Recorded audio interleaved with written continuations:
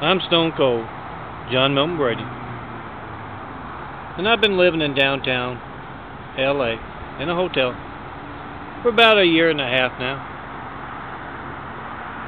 And it seems like right after I got there, they started some construction, and it's been going on ever since.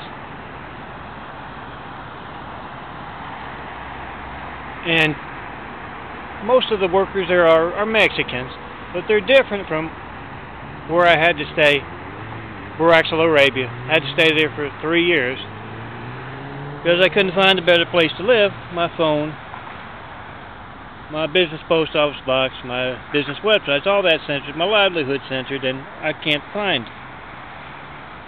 find a better place to live, like where I am now.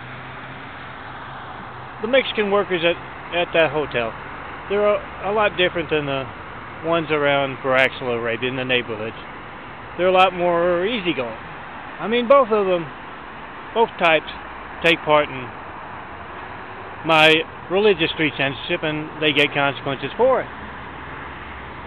But these guys are more laid back. The other day I was walking down the hallway and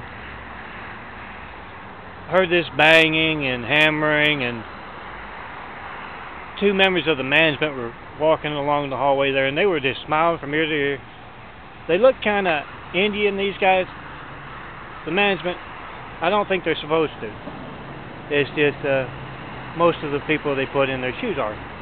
Anyway, they were beaming from ear to ear. Pedro and the others are hard at work early, aren't they? And they got in the elevator, and then I heard this big crash of like glass breaking, and then the most weeping and wailing. I had to see what was wrong, and I looked in the room there, and there had to be about 7 of the most sorrowful Mexicans I'd ever seen.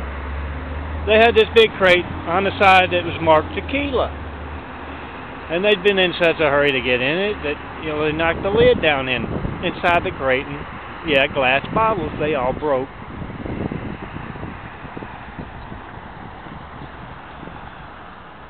Yeah, guys, remember the document you mailed to me?